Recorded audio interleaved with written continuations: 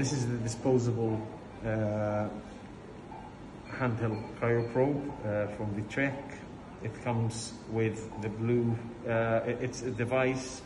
It has this blue handle, which is what's going to prime the probe later on. And this is basically protection for the cryoprobe tubing, and it also can act, if needed, as an exhaust system for the nitrous oxide. So usually you don't need this in theater, but if you're going to use it in a small room, it's probably a good thing to have this in mind that exists.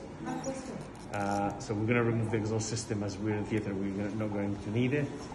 I'm going to give this to Misha. So we're going to prime it. To prime the probe, you need to basically rotate this 270 degrees.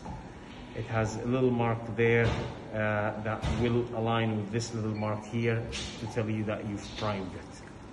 So we're going to proceed to that. It's a bit stiff to start with, so don't worry about that. So we're priming it now.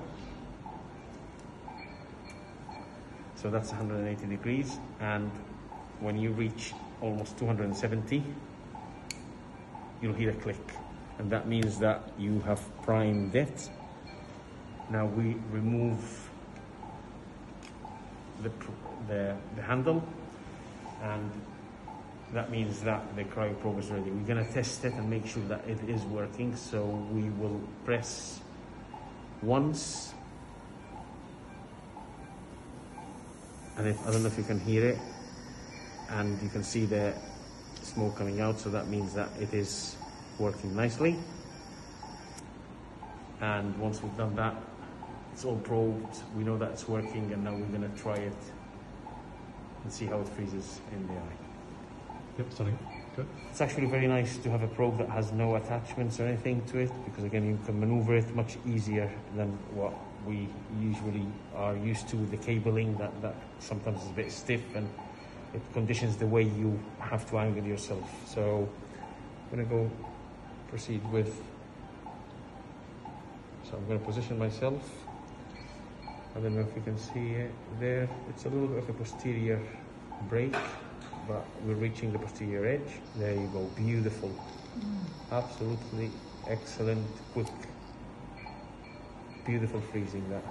So you can see it was very, very quick. So we're waiting for the tip to defrost a little bit. It's quick, it's intense.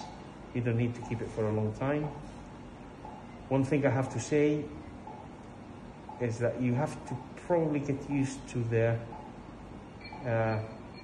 button to press, because it is a little bit stiff, from the amount of power that you have to put a little bit of power to press. So on the button. So now I'm pressing again. But once you get used to it, this is my third go, and it works very nicely. So I think it's, as everything, a matter of getting used to things. So beautiful. That looked very, very good. You don't always have to use your index finger. You might be able to use your thumb if you're positioning it superiorly, as I am now, for example. There's a little suspicious area here that I'm going to just give it a little bit of a... Okay, so we're done with this, and we're ready to go. Perfect. Thank you.